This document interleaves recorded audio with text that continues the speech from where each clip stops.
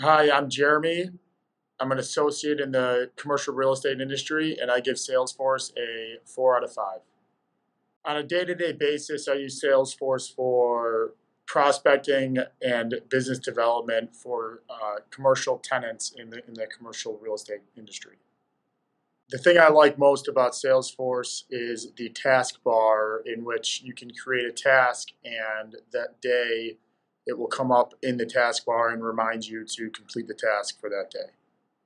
The thing I like least about Salesforce is the inability to create your dashboard in the way that you want it.